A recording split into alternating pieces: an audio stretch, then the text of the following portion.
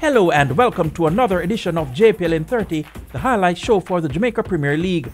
With the playoffs in touching distance, teams continue to jostle for positions as the top six look to solidify their placing while the bottom half of the table look to separate themselves from the dreaded drop.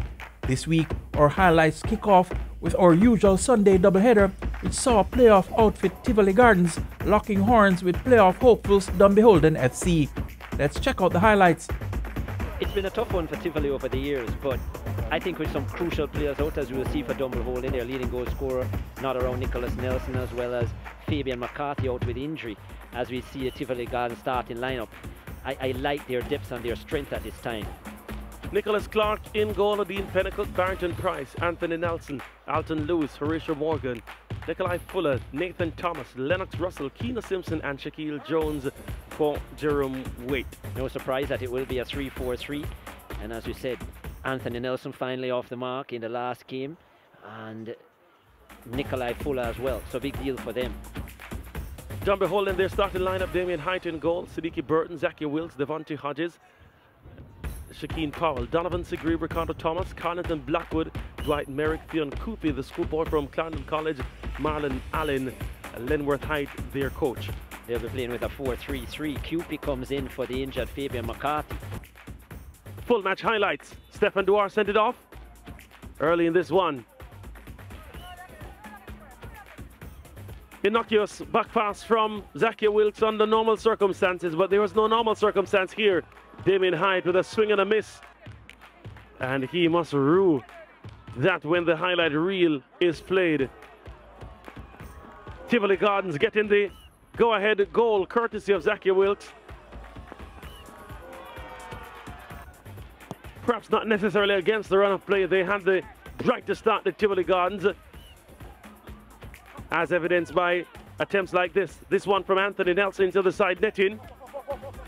And again, Nathan Thomas with a brilliant pass to Horatio Morgan, trying to get it to Nelson. His first touch didn't set him up well enough, and a good defensive work as well also brought some help for Dunbeholden. Here's where the game would have turned for them.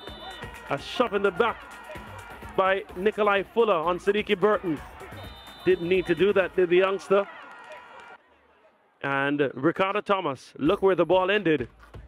Firm in the back post, and the supporters for Dunbeholden rejoicing. Here's where Tivoli Gardens almost went ahead. Shaquille Jones with a header that Damien Height had to pull out all the stops literally, and shell shock there. Damien Height forced to make a save with his leg there. Dean Pennicook, you'd have expected him to at least bring that one on target, unable to do so. And this shot from Shakeen Powell flashed wide. Nicholas Clark was happy to see it go out of touch, and that's where the game ended. Full time, 1-1 between Tivoli Gardens and Dunbeholden. Here's a full-time statistics rather. 2 on target from 9 attempts from Tivoli, 1 from 4 from Dunbeholden. 37 fouls, only 3 yellow cards to Tivoli, 1 for Dunbeholden. No red cards, 1 offside for Tivoli. 11 corners, 6 for Tivoli. 2 saves made by Dunbeholden, and a Damien Height in particular. They have the lion's share of possession, 61, in a match that overall lacked quality, and perhaps a fair result in the end. 1-1 between Tivoli Gardens and Dunbeholden. The man of the match is standing with Chris Taylor. Let's hear what he has to say. Ricardo, another man of the match performance for you. Not an easy battle against Tivoli Gardens, but how important is it even to come away with a point? I think we did want the 3 points, but we are grateful for the point on the road. We are very grateful for the point. Ricardo converting from the spot. Lenny, your captain put it away, but you must, when you analyze this one for us, I'm sure you would say it lacked quality. Yeah, man, definitely. You know, ugly, a very ugly game today. I think the pitch, you see how the first goal scorer and us, it wants some little moisture on the turf today. We didn't handle it well. Hence, you see why we play so much long ball today. I told them to just forget about the passing game and try and go direct. And I think both teams are doing that. That's why it looked like that. You know? Not the easiest battle against this man, Jerome Waite. Well, Jerome, 2 tough battles, and you haven't been able to really break down the double hold inside. 2 draws in the season. Assess it for me. Yes, first and foremost, you can see the playing surface rob the team of some good football, and that resulted into the game. You notice the first goal come from, you know, I mean, the bumpiness of the field result in the ball beating Hyatt, and then, you know, the other one is one of those things where the youngster make a contact result in a penalty. But the game is not much that you can talk about because the field wasn't good enough. But in the end, I think both teams, you know, gave a good account of themselves. So Tivoli Gardens and Dunby Holden share the spoils to sit in 3rd and 6th place respectively in the standings. We take our first break here on JPL in 30. Join us for more after the break.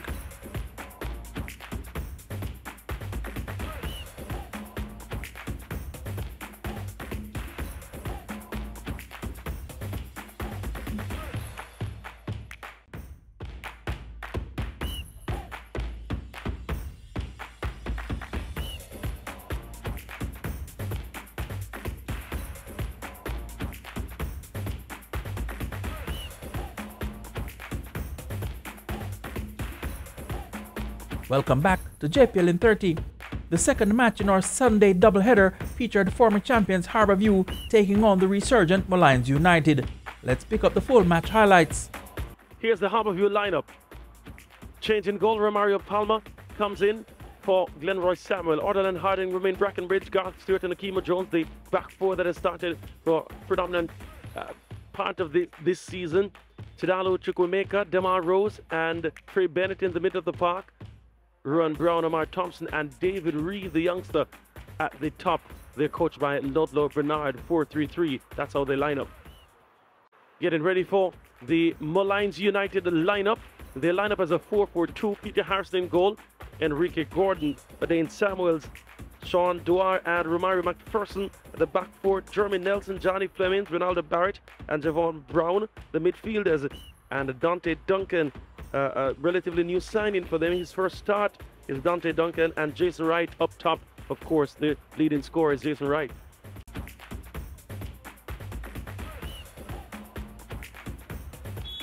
Full match highlights. Harbourview coming forward. We're giving that one away rather. And Ronaldo Barrett was alert to the opportunity. Couldn't bring it on target. Dante Duncan in the first half having the best opportunity for Molynes, forcing a double save from Romario Palma. Another look at it. Palma there in the thick of things. Did have an injury scare there. Harbourview on the other end would try to create some opportunities for themselves. This header from Omar Thompson forcing a save from Peter Harrison. Doing well at his near post. 30 seconds later, going low and eking that one out from the goal, and the Molynes kept in courtesy of his own brilliance. Brian Brown there causing bewilderment from the coaching staff. That was the end of the first half. Second half action now. Molynes trying to get in the thick of things. Jason Wright there firing straight to Garth Stewart. Again, turning, getting the opportunity, unable to connect with the ball though. Jason Wright, the leading goal scorer for this team. But Jeremy Nelson came forward. Daniel Hardy, the substitute, collected. And what a delivery to the back of the net. Beating Palma at the near post with fury. Daniel Hardy, what a strike. 1-0 for Molynes. The SportsMax that moment. Sue loving the action. Harbourview, they continue to try to fight. And at the end, Tyrese Williams, another substitute for Harbourview, forcing a save out of Peter Harrison. And at the death, unable to keep their hopes alive. And that was the final whistle. Councillor Anderson calling things off in this fixture in the Rain for Jamaica Premier League. Full-time stats: 5 shots on target from 11 attempts, 3 from 6 for Molynes. 19 fouls, producing 5 yellow cards, 4 to Harbourview, only 1 to Molynes. There were 3 offsides, 2 of them to Harbourview, They had 6 corners, only 1 for Lions. 2 saves made by Palmer in goal, 5 made by Peter Harrison, and that pretty much kept them in the game. Harbourview having the lion's share of the possession, 59%, but Lions with the all-important goal, the Bob Marley, the one love. And what love is being shown to the goalkeeper, Peter Harrison. He stands back ready for the man of the match interview. Peter, clean sheets have been hard to come by for Lions. How big was this one today? This one was a very important one, you know. Every match we play from now is a final. I want to stay in the league and keep playing top-flight football in Jamaica. You're very vocal, especially in the first half with that double save. Just talk to me what goes through your mind when there's not a lot of action happening down by your end, aka in the second half, and then turn up with that big save just near the end. Yeah, we have to keep focus, you know, right through the game, because in the previous game we're dropping points at the 91 minutes, so it was a very crucial save at the end. A 1-0 win for Lions, and in fact the first time that Lions have ever defeated Harbourview in the Jamaica Premier League. The frustrations continue for you, Ludlow. Not the result you are looking for, obviously. Not the result, but of course I think I can speak to the effort that was made by the guys out there, you know. Some good goalkeeping certainly denied us of some good chances that we got, but there's one clearly at the end of the first half which we should have taken, and that would have changed the whole process of the game. Head coach of Harbourview and a struggle. Jermaine, well, history has been made today. I'm not sure if you knew of this from before, but it's the first time Lions have ever defeated Harbourview in the Premier League. It took some time, but well-deserved victory for you today. Yeah, I mean, I heard about it. We came into the game knowing that I told the team from in the week that we wanted to accumulate at least 30 points at the end of the season, and we are working towards that. Strong team. Even the changes off the bench had a big impact. Daniel Hardy missed out on a starting position today, but yet came off with the kind of energy needed to score the kind of goal he scored. I mean, good. We started well. In the probably first 10 minutes of the second half, we kind of, you know, were a bit flat, and we introduced Arden and Dennis and Livingston, and they impacted immediately, and I thought that really made a difference. So Lions United continue to pull away from the bottom 2 as their 5th win see them move into 9th place in the standings, while Harbourview continue to struggle after suffering their 11th loss and are just above the relegation pact. We take another break here on JPL in 30. More football action right after this.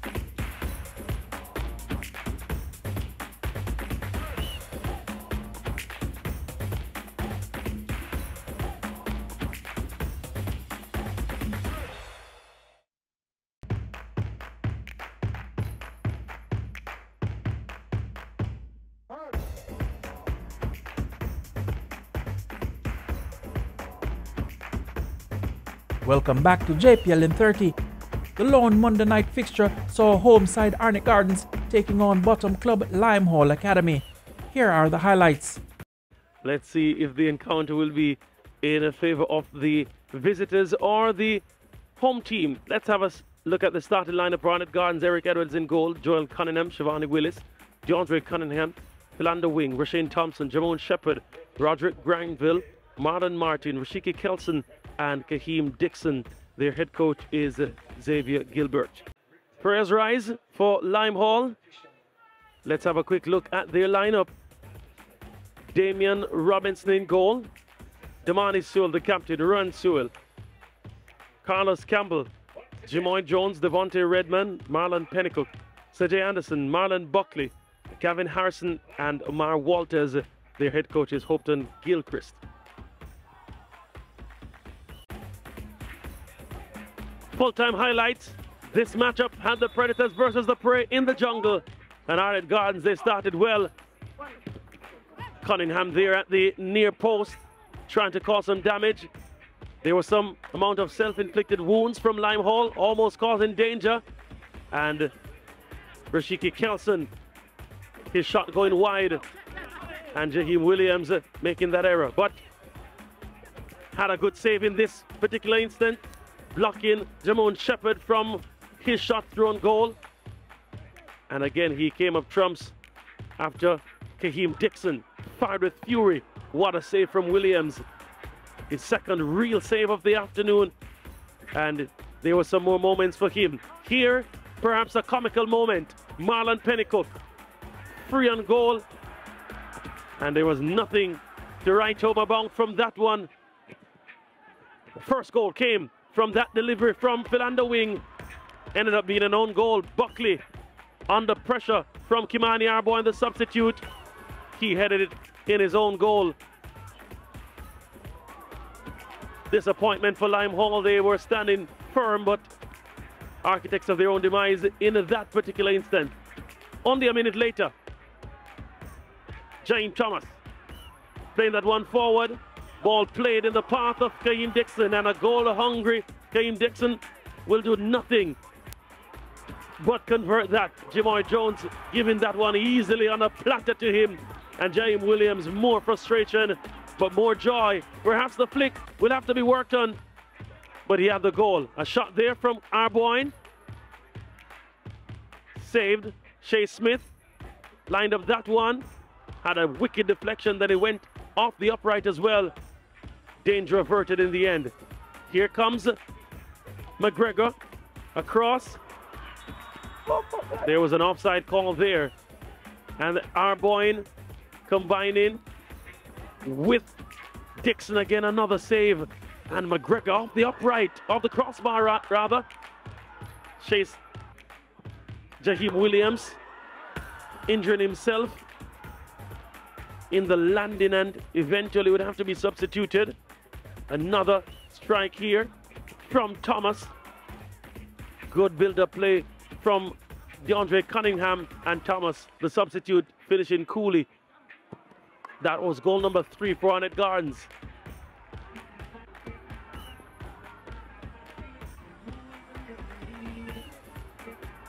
James Thomas getting that one. Another shot in the end after an outfield player came in the goal and kept them in a respectable margin. Nikolai McCoy, what a moment he had in the final moments in goal for Lime Hall. Here's a full-time statistics. 14 shots on target from 23 attempts. Still Lime Hall having no shot on target, 3 attempts. Some 21 fouls in this encounter.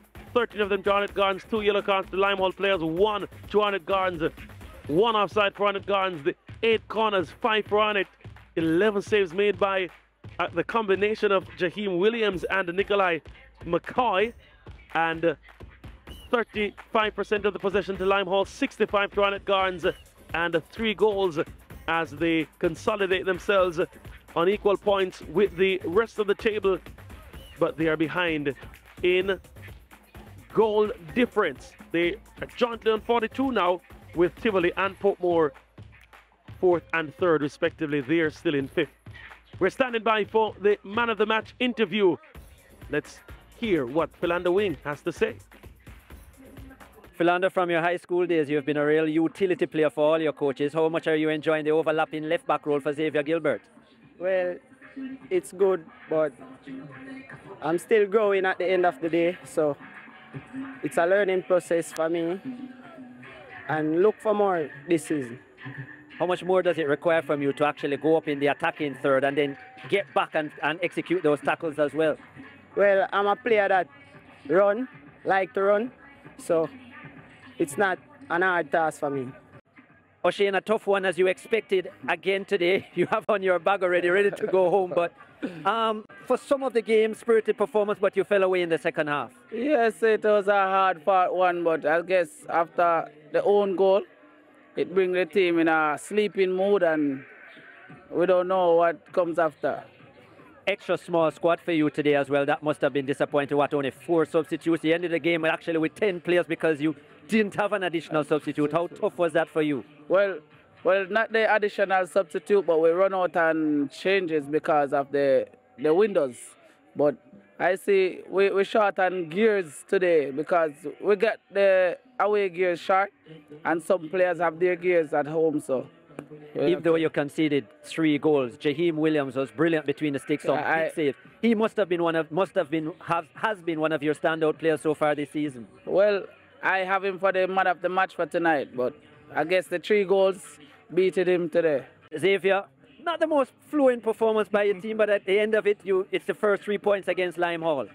Yeah, and that's what counts, 3 points tonight. We really wanted to put on a better showing, to be honest. I think we're a little bit impatient, especially in the first half. We weren't connecting our passes. Second half was a little bit better. And I mean, we managed to put them under a little bit pressure and score some goals, But it wasn't our best in terms of fluidity. But such is the nature of the game. We just wanted 3 points, and we're glad we get it.